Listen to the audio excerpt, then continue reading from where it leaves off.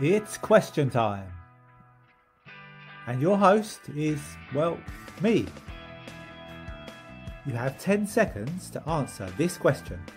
Identify the adverb in the sentence. She sings beautifully.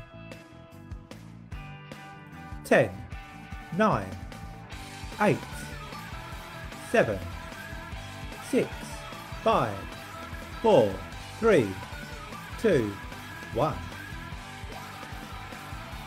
So did you get the answer? Don't worry if you didn't, but adverbs are an important part of speech that can add detail and depth to our writing. Think of them as little helpers that give more information about the action being described in a sentence. For example, let's consider the sentence, she sings beautifully. The word beautifully is an adverb because it describes how she sings. Put simply, it answers the question how and adds more information to the sentence.